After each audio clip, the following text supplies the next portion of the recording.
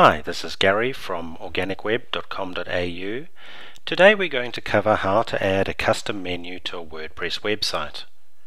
We'll also see how we can rename the menu items and reorder them. And fortunately it's really simple. Right now we're looking at a standard default WordPress website.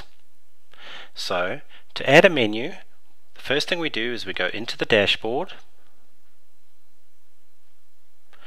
We add our pages as necessary, and for this tutorial you'll see I've already added a few pages. Now for the actual menu itself, we go to Appearance, Menus. We can then call our menu anything we want to. I'll just call this Test. Click Create Menu.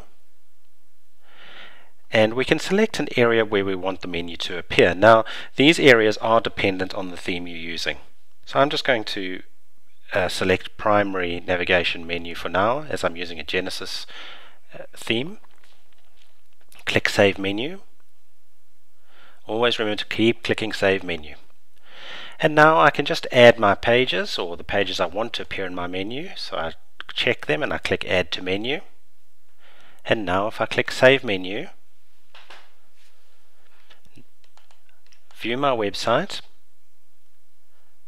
you'll see that I now have a menu. But what if I want to reorder these? So I have We Are Organic Web first, Test Page 1 second, and so on.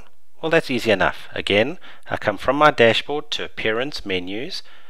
I then just drag the menu items into the order that I actually want them to appear in. Click Save Menu. Just refresh my page.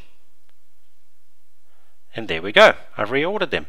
And now if I want to rename them, so this would be, for example, just page 1 and this page 2.